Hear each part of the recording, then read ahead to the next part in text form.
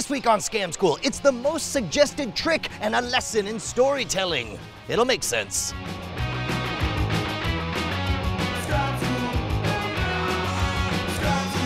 All right, toast me, Matthew. Woo, woo. Get this, we shot the pilot for Scam School in 2007. This is the 10th anniversary year of me working on this show. And in all that time, my favorite moments are ones just like this, when we finish a shoot and somebody says, "Can I show you a trick?" And they're clearly not caring about whether or not I know how it's done or not. Yes, the answer is always yes. A good magician always wants to hear the other person's stuff because something magical happens when you see something familiar in a brand new light. You seem to pinky promise on this. Like you're gonna perform for me. Yes. Okay, well, do your best Brian Brushwood impression and take it away, sir. Okay, I want you to take the deck and I want you to help me out. I want you to go through it and I want you to find the 2 black aces, put them face up right in the middle. What, like this? Yep, that's perfect. And They look like sentinels. They look like Gamorrean guards right outside of Jabba the Hutt's palace. That's what they look like. Amazing, we'll go with that. Okay, these are Gamorrean guards outside of Jabba's palace. Well, that was fast. All right, great. There's a lot of bad characters in Jabba's palace. Yes, okay. And I want you to pick one. I've got a whole bunch of them right here. You figure them out. no. That one?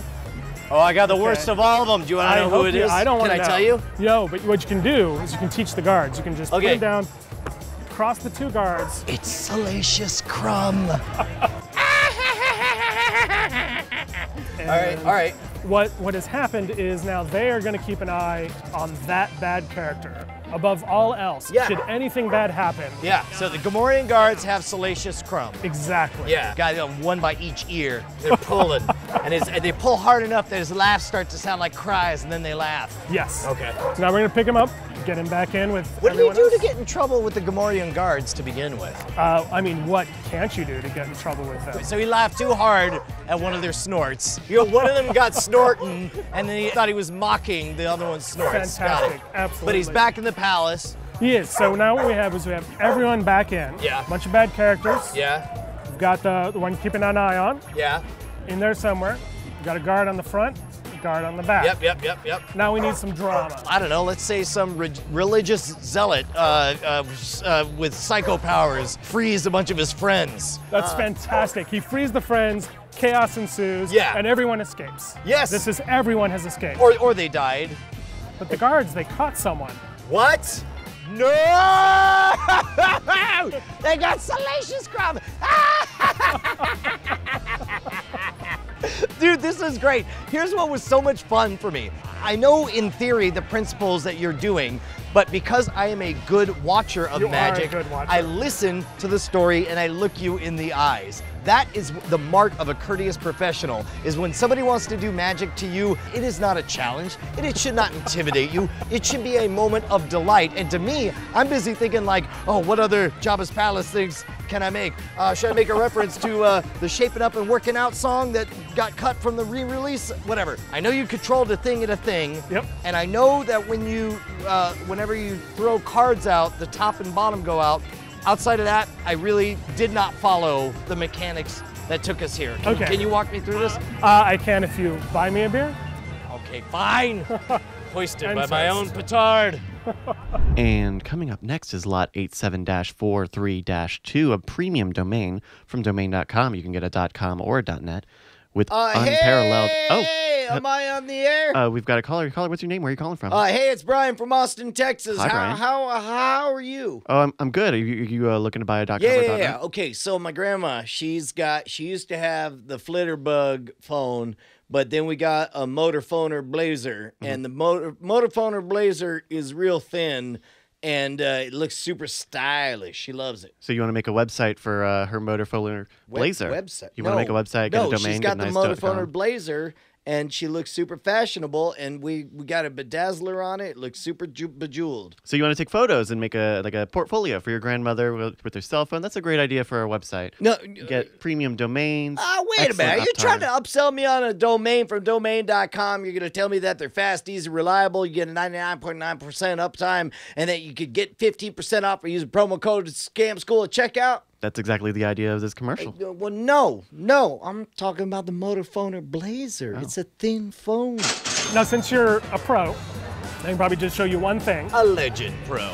And the rest you can just improvise, improve upon, or repeat as I did it. Okay, well, let me tell you the parts that I grokked are, you want 2 identical cards of some variety. Correct. And what I love most about this is that you kept asking me, what do these represent? They should be X, Y, or Z. You know, like they're sentinels, they're guards at the gates, they're Gamorrean guards. And all of a sudden we felt mutually between us the tickling of the beginning of a story that we all of a sudden, this is more than a card trick. We're playing D&D together, We right? are. We're and then playing meanwhile, D&D. you're showing me all these cards. You're like, you know, here's Lando, but we don't know he's Lando yet.